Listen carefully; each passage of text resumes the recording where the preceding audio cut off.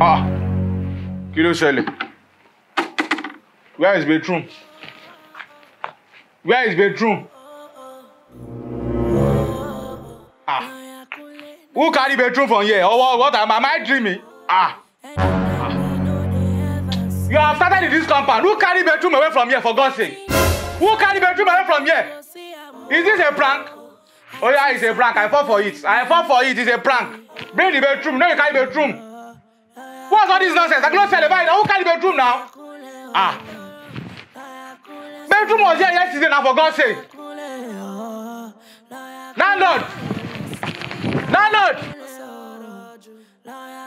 Landlord.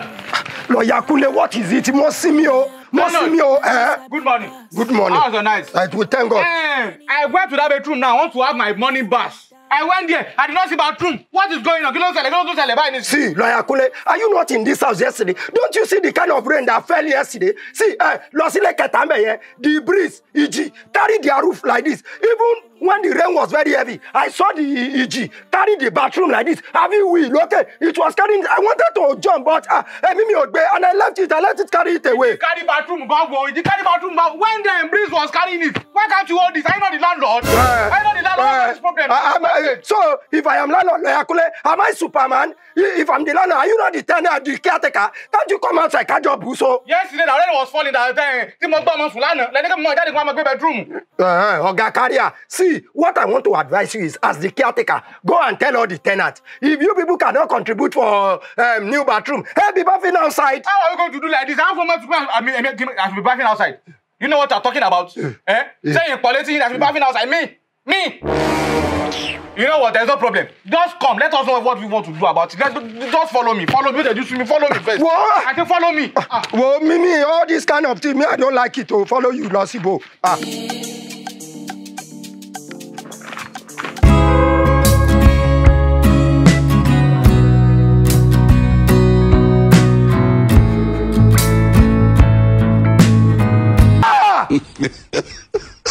Why are you bathing outside?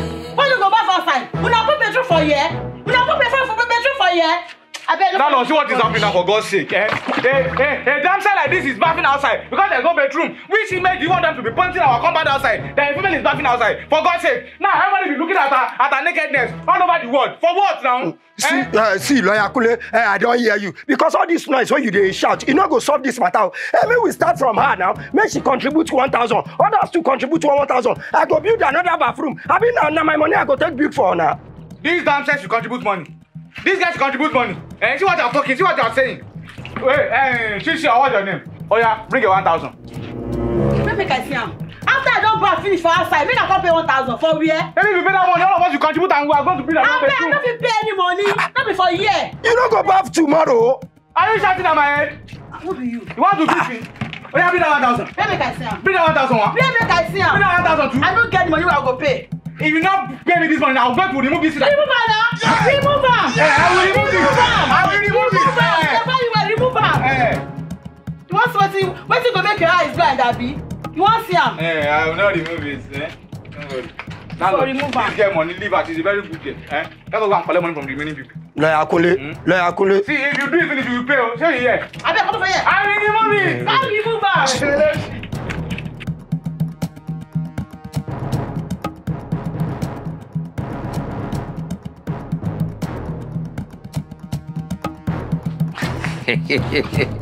See, look, no, of course, just relax. I'll ensure that everything.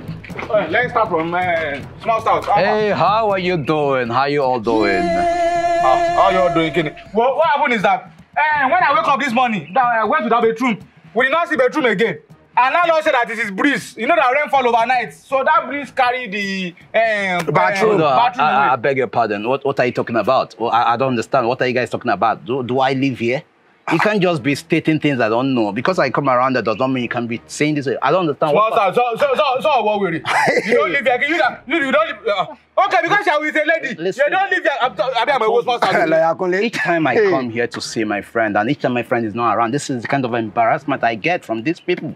And apart from that, I told you I'm renovating my house, my duplex. If not because I'm renovating, what will I be doing in this kind of place? I don't. I'll just slap you, Please calm down now. Tenant here. Please calm down. I won't tolerate that. Why are you embarrassing him? Just because you brought me to his friend's place does not mean anything now. Does it look like he's suffering? Thank you, my darling. Oh my God. I won't take that from you. I'm beginning to love you more. Baby. And they can't, of all names, they're calling me Small Star. Do I look like Small Star? Let's go, please. Small Star. They can't even call me Hennessy, big expensive drinks. They're calling me Small Star.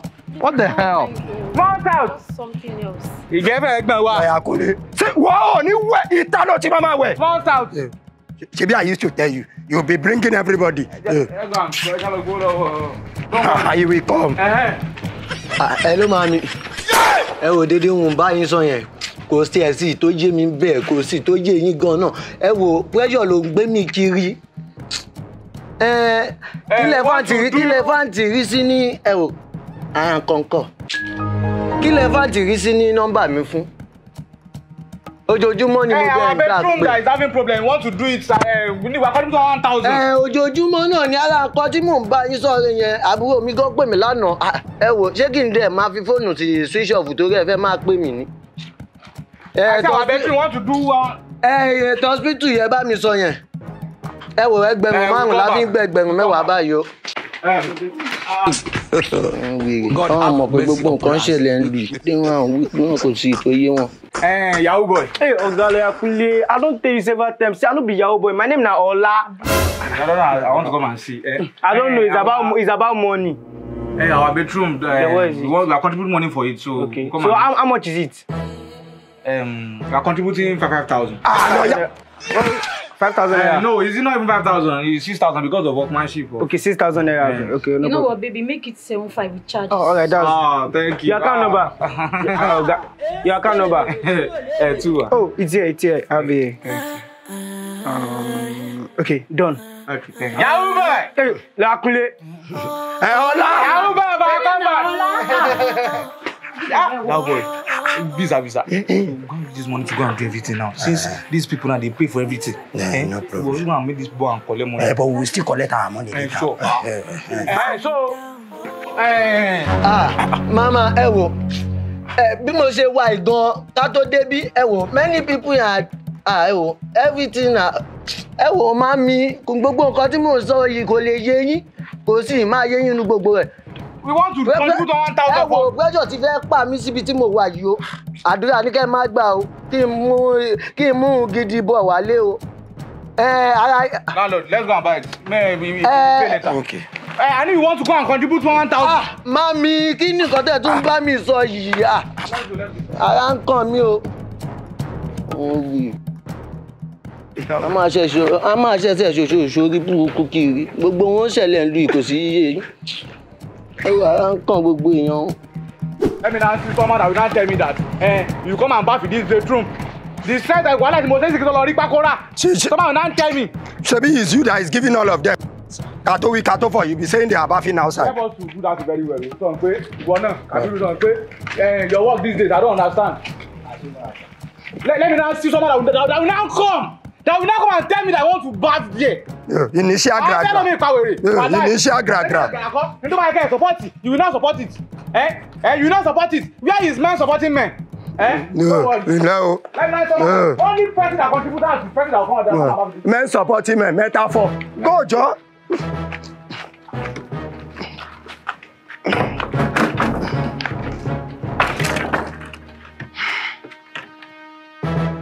Oh yeah.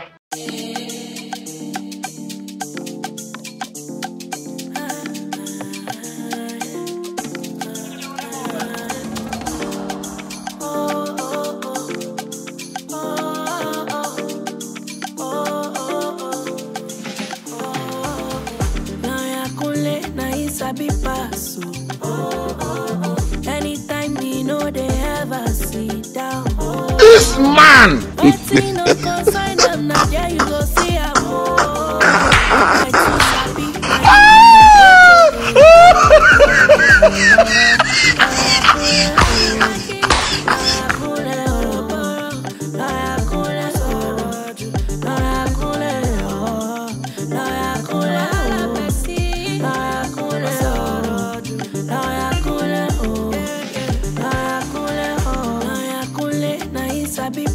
hustle. Anytime we know they ever sit down. Waiting no consign them, now there you go see I'm I too sabi, now give me in AKA.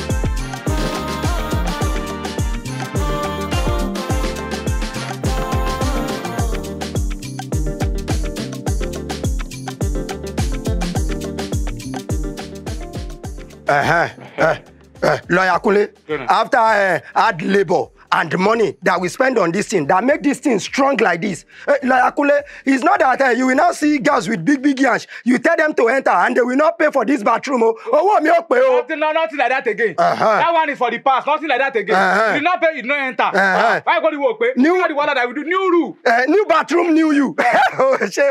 my caretaker.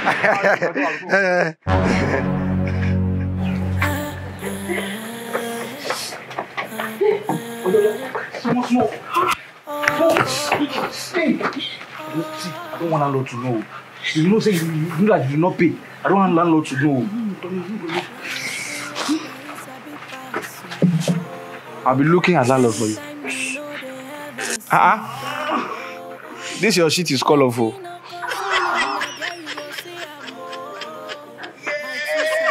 You don't want to remove your bra? For waiting. No be shit, I want shit. Okay.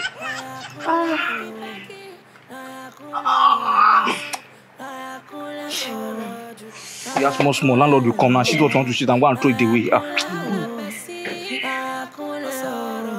Are you done? Not tell me thank you.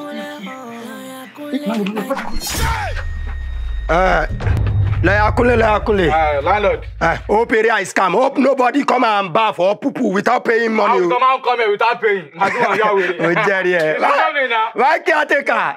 You enter. You don't enter, you don't pay. Hey, come on. You don't sell it. Where are you going to? I want to go to the popo. Hey, what to the popo? Okay, whatever. You pay money before you want to enter. Alaye wa ati ese ibo mo pressure ti wa. Kí ló ṣẹlẹ̀ gangan? Nǹkan ṣẹlẹ̀ nlu yo. Hey, see, if you do that, you get worried. I get worried past you. When we are talking about money the other time, you are making call like if you are calling your mother. I'm probably not going to say. Bàbá Adé ń tí ẹ ṣẹlẹ̀ yìí kò sí tí ó kọ́ mi nú gbogbo rẹ̀. Ká sanwó apá àti ẹ̀ tí ìnáwó lọ́wọ́. Ṣé gbogbo nǹkan tó ṣẹlẹ̀ lù ṣé kò dọ̀dọ̀ sí? Hey, what? If I give you Jappy, if I see. Ẹ̀wọ̀n wà láàbí o. What is you calm down? That time I want to come and meet you. You are calling your mom. You are saying Bàbá landlord. Ó yẹ kẹ́rin náà tún máa pẹ̀lú. What? You cannot enter here. You know I'm telling you. I saw that. You know I'm telling you. You cannot enter here. Hey, hold him. Hold him. Hold him, Mukini. You know that this one is a mad person. Hold him, Mukini. To hold someone now, you cannot hold him. You cannot fight. See your body. It's not your fault. I swear to God. It's not your fault. It's not I'm calm now. What happened? What happened? Kunle now, me. So you still come, smashed out. Wait, make I enter. Because you carry girl, you are telling me that you are not from this place before. I won't shit. Don't worry, I go pay you your money. Ship not the money. I will give you now. Go and shit in your duplex. Okay, landlord, take a missing now. I go pay now. Me, I just. Why you dey farm Lucky boy before? I gotta go punish. Me, I just come. Go.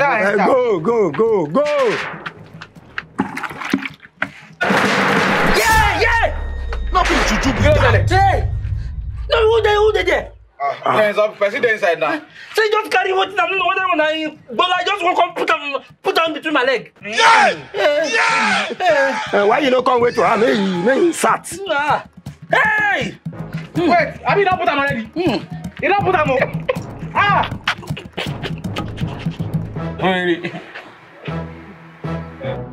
Yeah! I can get it, yo. Yeah! Wonderful.